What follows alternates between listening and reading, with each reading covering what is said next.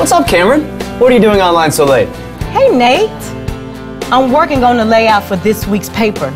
No one ever expected the basketball team to win last night, but now we're headed to the championship, which means we've got a new story to add. What are you working on? I'm still tweaking my recycling article. I know you're busy, but do you have a few minutes to read over it with me? Sure. I need to take a little break from basketball anyway. How's it coming along? I've been working really hard on it. I've done a lot of research, joined a writing group, and revised my initial draft. But I figured the editor of the school newspaper would have a few pointers and positive suggestions for me. No problem. Send it over. We're excited to print your editorial. You know, I think we're going to run it on the opinion page of next week's paper. Really? Hold that thought. Will Nate's article make the editorial page or get cut? Will the game-winning layup upset the newspaper's layout for Cameron?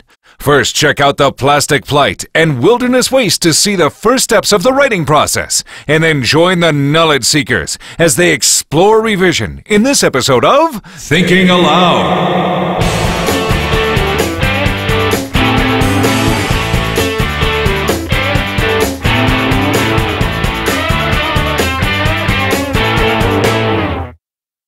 While the knowledge seekers chat about Nate's editorial, we need to understand that writing is a process, and revision is important in that process. Revision means to look again at your work with a fresh critical eye.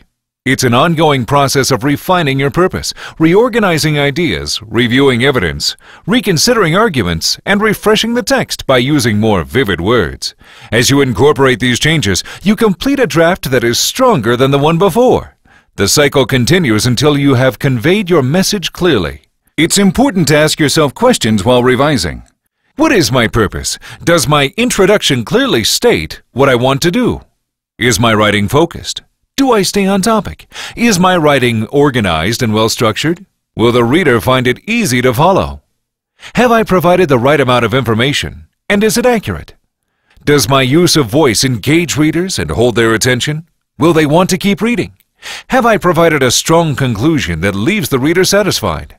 Skillful authors revise their work in 4 ways: by rearranging sentences or sections of the piece, substituting words that make their writing more vivid or clear, adding more information to strengthen weak areas, and by removing words, sentences, or paragraphs that seem unnecessary.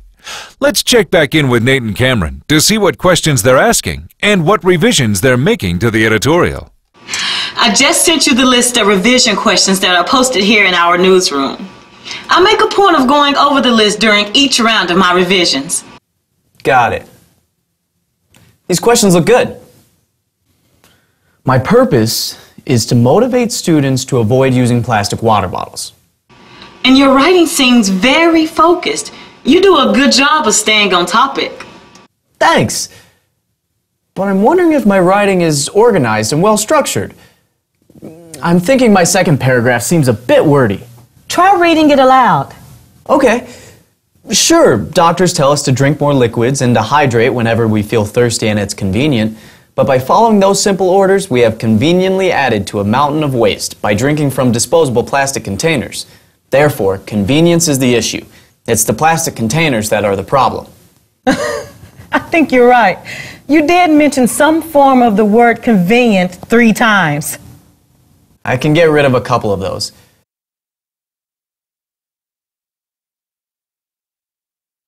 And I'll rearrange the paragraph by switching the last 2 sentences. Nate and Cameron know that skillful authors read their work aloud. They're listening to Nate's editorial for hiccuping or stumbling, which may signal that this section needs to be reworked.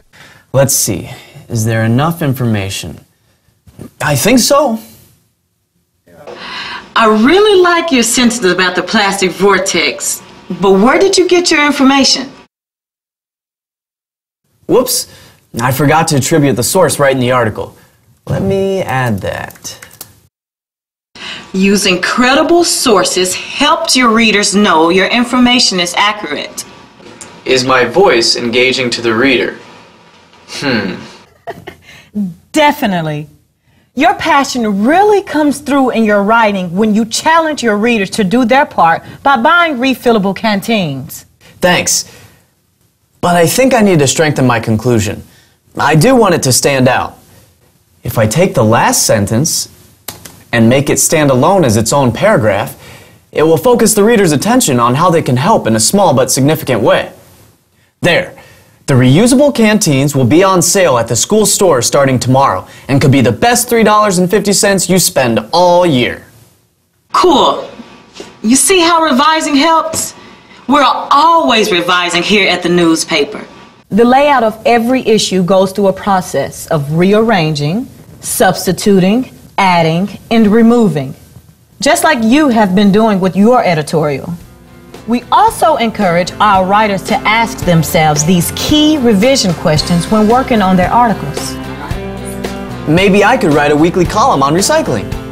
Let's just get this editorial printed first. These are guidelines that can help writers advance their work. Not all these strategies work for every writer, every time. In fact, revision is not always necessary. Sometimes writings are so well researched, planned, and rehearsed that the author gets it right the first time.